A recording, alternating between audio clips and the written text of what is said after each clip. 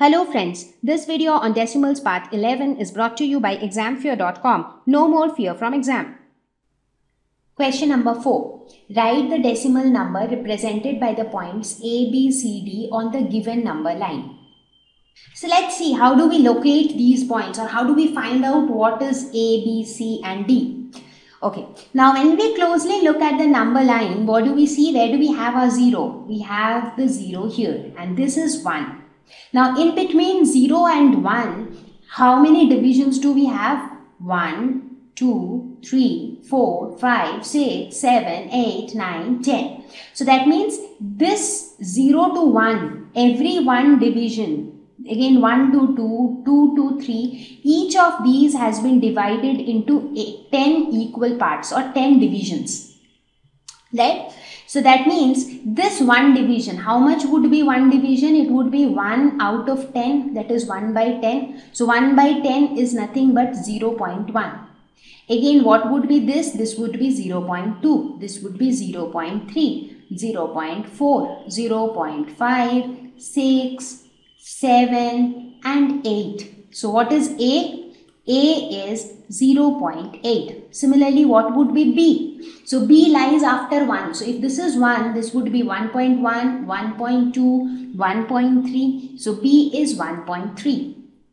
Now what is C? So C is again after 2. So if this is 2, this is 2.1, this is 2.2. So C would be 2.2. What about D? So D is just 1 before 3. So that means this would be 2.9. So that, this becomes 10. This becomes 3.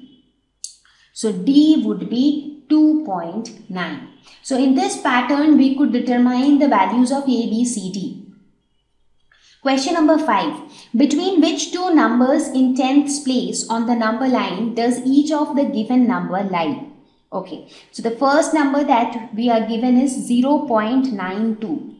Now 0.92 can be written as 92 by 100, right? 92, first we write the number without the decimal point, and in the denominator we put as many zeros as there are digits after the decimal point. So there are 2 digits after decimal point, so 2 zeros. So this can be very well written as 90 plus 2 divided by 100. So this can be written as 90 by 100 plus 2 by 100. Now this is 90 by 100. What would be 90 by 100? You have 2 zeros, so you will place the decimal point before 2 digits. So it would be 0.9 plus 0.02. Right? So where does it lie? It lies somewhere after 0.9. That is for sure, but it lies before before 1. So that means it lies between 0.9 and 1. Okay, now let's look at the next one, which is 0.06. So 0.06 can be written in the form of fractions as 6 by 100. So this can be written as 10 minus 4 divided by 100. Right? So this can be written as 10 by 100 minus 4 by 100. So this 4 by 100 is a proper fraction, so its value will be less than 1. Now 10 by 100 would be 0.1 minus 4 by 100. So this 4 by 100 is something which is less than 1. So 0.1, you subtract something from that 0.1. So you get this. So that means it lies before 0.1. So it lies between 0 and 0.1, because this value is less than 0.1. So that means it lies somewhere before 0.1 and it is definitely greater than 0. So it lies between 0 and 0.1.